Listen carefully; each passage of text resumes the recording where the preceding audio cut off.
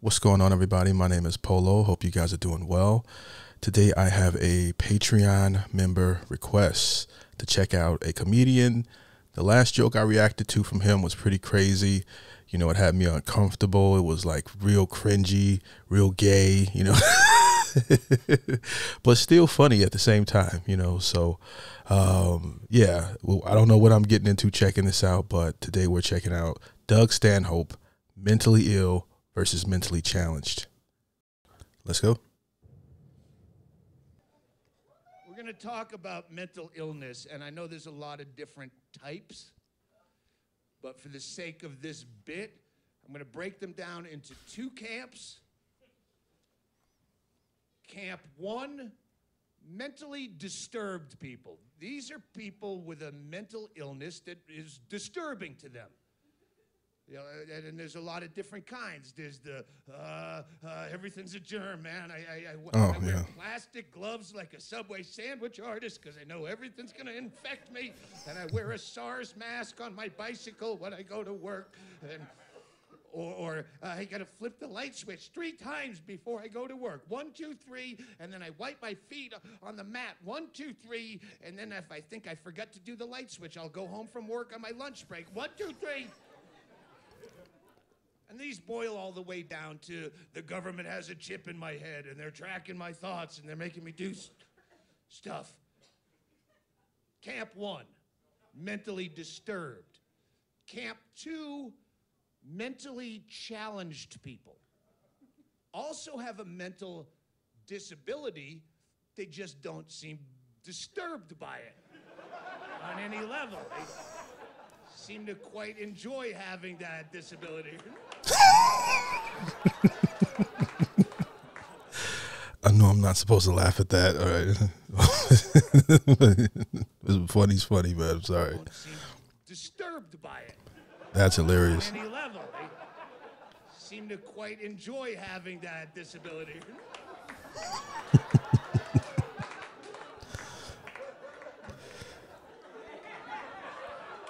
They both have a mental impairment, but only one of the two camps gets any kind of sympathy. Mentally challenged people get all the hugs and kickball in the world. Everyone loves them. Kickball. Mentally disturbed get kicked the fuck out of the house as soon as they're old enough. There's something wrong with that boy. He's got the devil in him. Get out of my house. He doesn't have the devil in him. He's got a fucking mental illness. Take care of him. But you don't with Camp 1s because mentally disturbed people are frightening and irritating. They seem dangerous a lot of the time. They have bees living in their beard and they walk through the crosswalk talking to themselves. And you know if you make eye contact, all those problems in his head are gonna be your problem.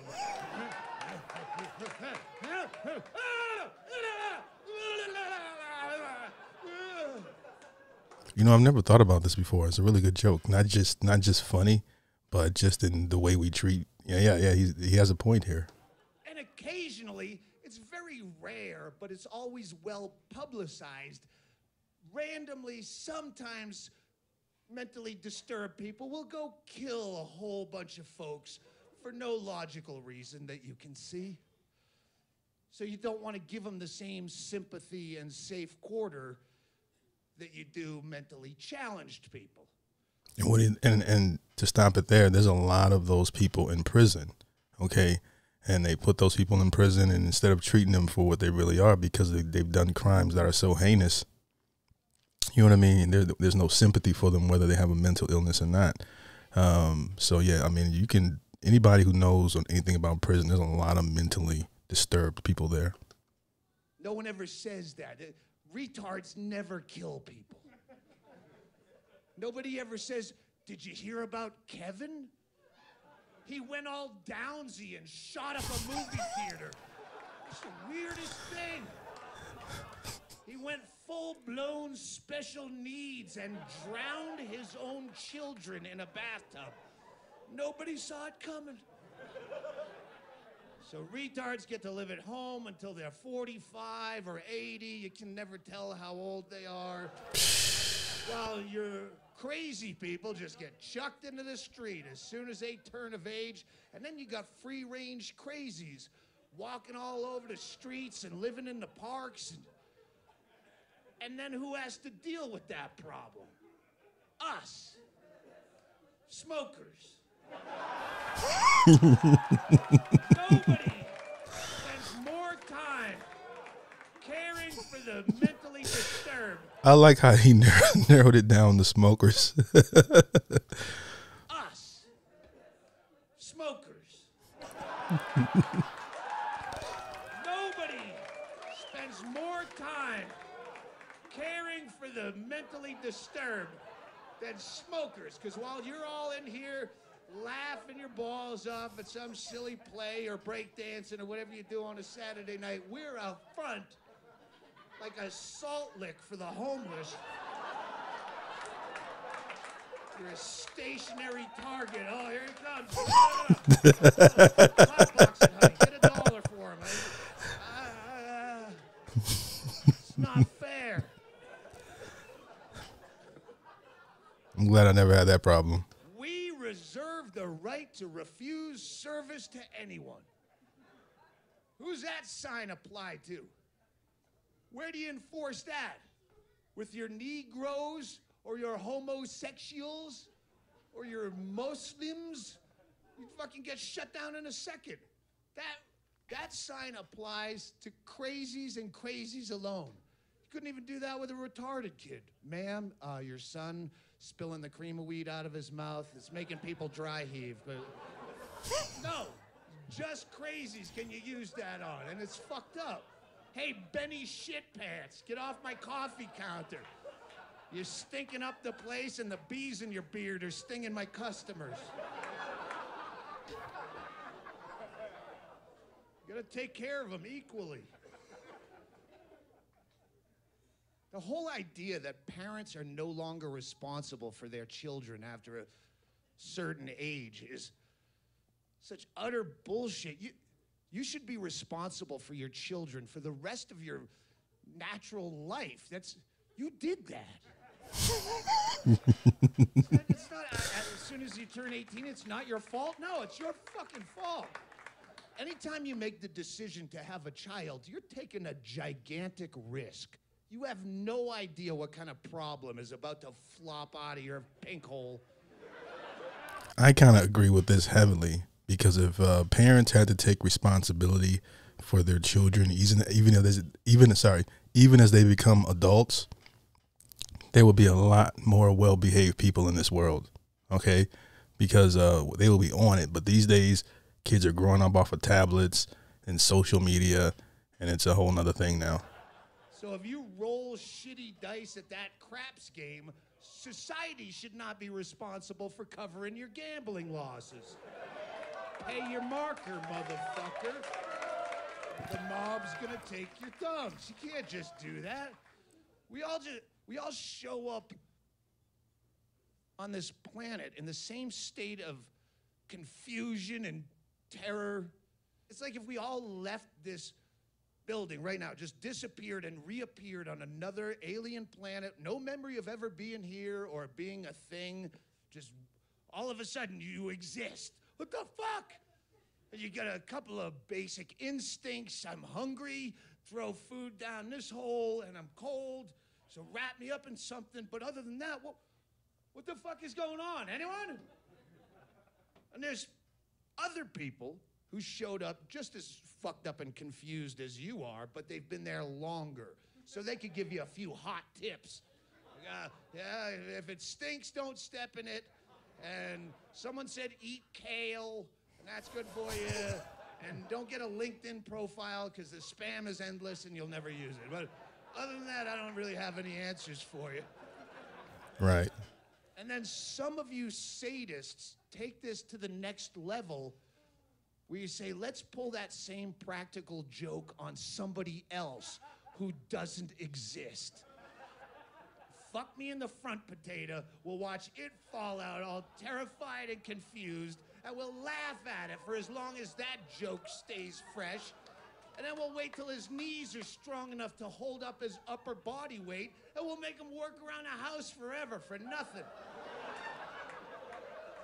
Sorry, black people, you do not corner that market on slavery. Every single one of us was born into indentured servitude. I agree. 18 years a slave. Make that Oscar-winning motion picture. 18 years a slave. You had me. I used to be nothing. I didn't exist, and I never had a bad day. Then you create me. I come into this world, the next thing I know, I'm doing yard work and dishes. I got chores, and then do your homework. And when your homework's done, then you're grounded. Fuck you, cunt that had me without my consent. I'm grounded. I'm 13 years old. You know what I could do? I could make a dude, too.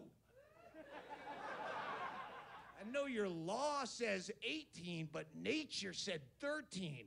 I could crank out a dude just like you did that didn't exist, put him on your dime, and he's gonna half my workload. Wow. Subcontract that piece of shit out to rake leaves. But I didn't do that because I'm not a dick. No, I think that you should be responsible to your kids up until they're like 21 or somewhere. If my parents were alive today, I would sue them into poverty just for having me against my will.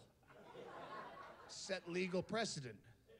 They weren't bad people, but you made me out of nothing. Then you kicked me out when I was 18. Now I'm 48. I'm ugly, I'm drunk, I don't have a strong closer for this special. And you're conveniently dead before I can sue you. It's wrong.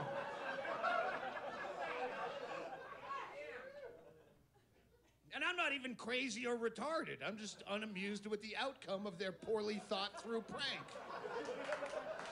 Not funny, lady. Retarded is, I know, unfashionable to use, but it's still in play down here. If you're visiting, go down the neighboring town, Douglas, Arizona, where they take care of Camp 2s. Still have their big vintage sign, Douglas Association for Retarded Citizens, 1963. I mean, you gotta admit, retarded is such a beautiful word, you know, and sometimes it just fits perfectly when you're describing a situation or a person. Beautiful. Any hipster would be proud to have that in their man cave. Let me rewind that. I missed the joke a little bit, but. Where they take care of Camp 2s.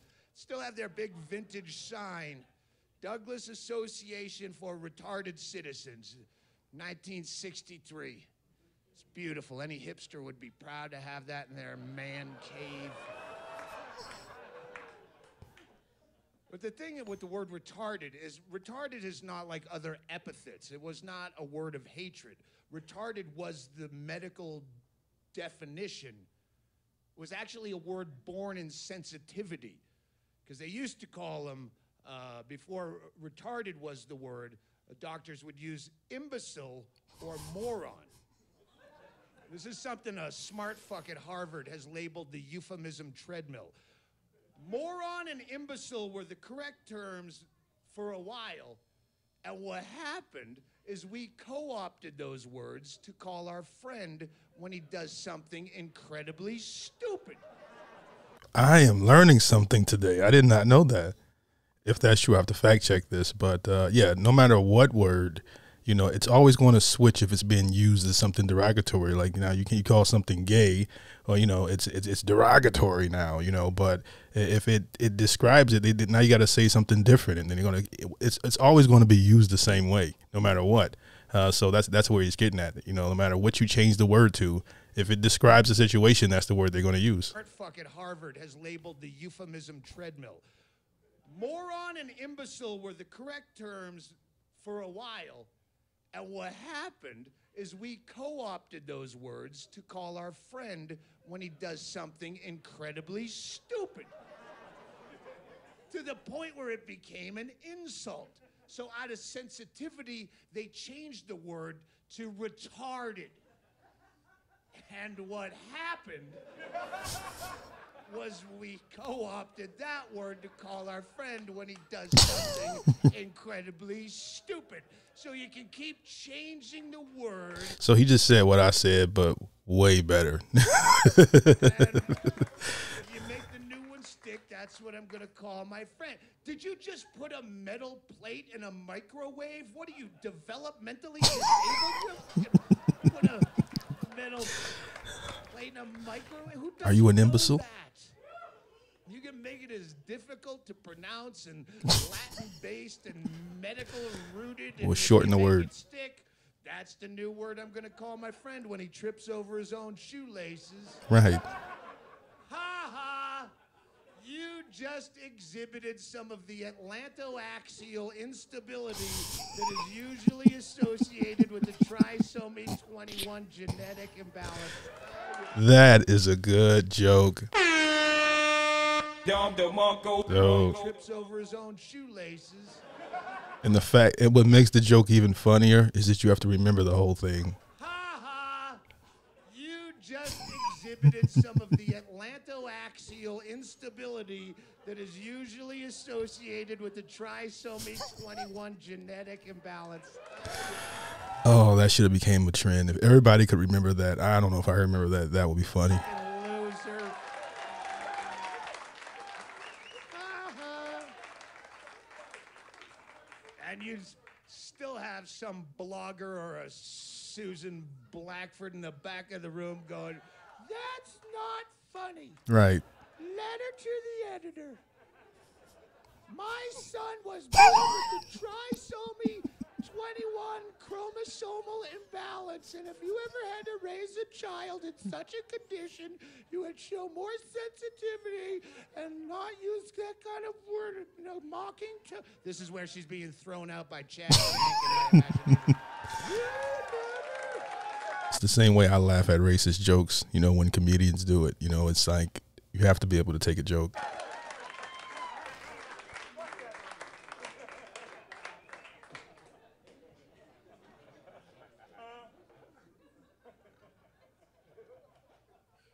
You have to take care of your crazy people.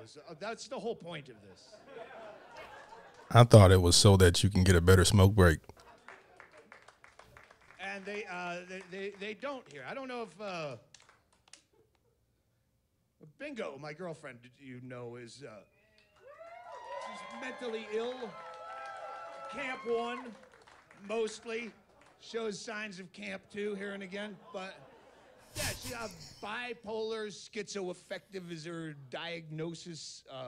Do we have, and I'm not trying to open up the floor for open mic, but are there any legitimately diagnosed, medicated crazy here tonight? Labeled? What's your label? Clinically depressed. Bipolar. Canadian. See? Canadian. That kind of proves my point. See, if I was asking if anyone, if I said my girlfriend surviving cancer, has anyone else had cancer? You'd fucking disease. You wouldn't go, my wife's a cancer. I'm saying that you can shit all over crazy people where retards are sacrosanct. They're both mentally ill. I think you just kind of proved my point. I love this joke because I went on rants like this with my friends. I kind of think similar. I'm like, it's crazy how we show like a lot of sympathy for this illness, and we shun that illness, and we act like they're not both the same thing. They're not from the same tree. And I love a really good thinking comedian. You can't even say crazy people. You can call them whatever you want. Fucking lunatic, psycho, nut job, wacko. You drop a tard bomb in mixed company. Oh, you better Don't say that. pick up the check at that company luncheon. Thank you for making my point. Clinically depressed, you might just be correct. Bipolar, welcome to town. I hope you're not here seeking treatment. Because Arizona's kind of notorious for not taking care of mentally ill people. Well, Jared Loeffner. A few years ago, for people who are watching this, if it ever gets released, Jared Loughner was one of our Camp One mentally disturbed people, and he thought the government was playing with his head, and he had all sorts of weird theories, and he had to take it out by going down to the Safeway in Tucson, and he killed, I think, 7 people or 9 people, and he shot our Congresswoman, Gabrielle Giffords, shot her right in the fucking bean, whap! And she survived, sorta. The face expressions is crazy. She walks among us, but no, this is the good part. He went there. One of our mentally disturbed people shot our Congresswoman directly into Camp 2. She's straight up retarded now. Wow. Oh man, this dude is a killer. You know, and his setups are so long, but the payoff is like really good. Like he'll set up a joke for like 3 minutes. People shot our Congresswoman directly into Camp 2. Dave does that really well. She's straight up retarded now.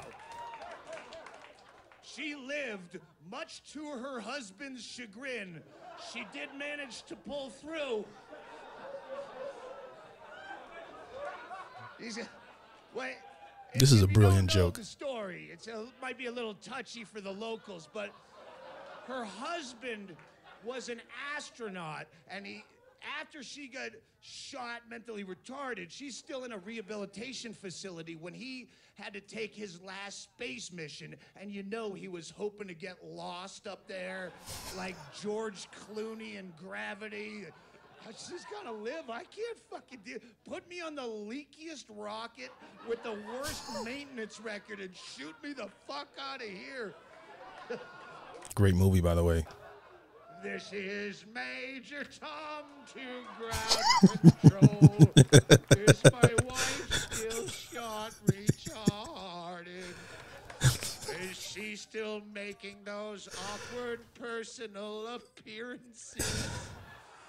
Where she gives a speech, but no one knows what the fuck she just said.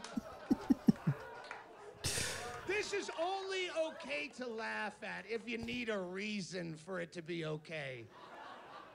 Is because at the time that Jared Loughner, mentally disturbed, shot our Congresswoman, mentally challenged, we ranked 49th in mental health care under her watch as a Congresswoman. Wow. That's out of 50 for a lot of my fans. It's not very good. That's your job. That's not so much tragic as that's some instant karma's about to catch you right in the grape, Gabby. Boom. Should have chucked some of that retard money Crazy's way. Oh, man. Crazies don't have a big 1963 vintage sign out on the highway. If you want to drive by on your way out of town tomorrow, drive past where Bingo gets mental health care, is in a U-shaped strip mall on the outskirts of town on Highway 92. On this side of the U is the Second Amendment gun shop. In the middle of the U is the Beast Brewery, and on her end is Community Intervention Associates, with the acronym blown up on the door, where you do not get to see a doctor. You see a registered nurse via Skype. A woman that I was actually in the room when she said to Bingo, next time you feel like cutting yourself, try doing something positive instead, like get a new hairstyle or a manicure. It's fucking actual quote. So if you have a mental health issue like a Jared Loughner, and you think, oh, you get the shortwave radio is playing in your head, and the plastic bags are flowing around your brain like poltergeist, and you want to do the bad thing, and you're loading a clip, and that last rational synapse is telling you maybe you should seek some mental health care first. in order to get that health care, you would have to stroll past the gun shop, then past the bar, walk through a tinted glass door marked CIA for Community Intervention Associates, where you talk to a television set that's talking back to you. And you wonder why people die in hails of gunfire in America. Logic. It ain't ISIS.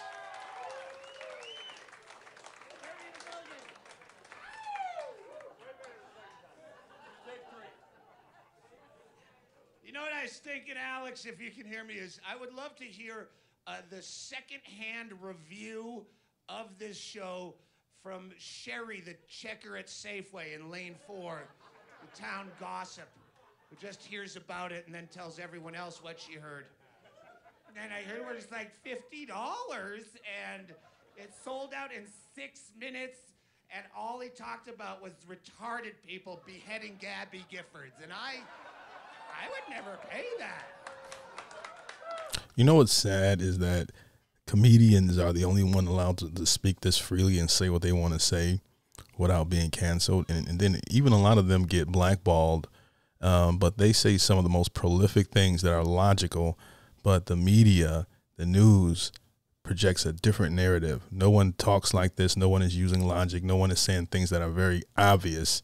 You know, one thing I've learned in all my years, I didn't know how many people were followers, you know, and how people don't recognize good character in people. Like the average person, you know, that's why you see people following crazy things and giving their time and attention to stupid things, you know, just my opinion. But comedians like him, Dave, Bill Maher, you name it, they speak the truth and they're allowed to speak it freely, but you don't see it often, you know. So I'm in a hurry, Sherry.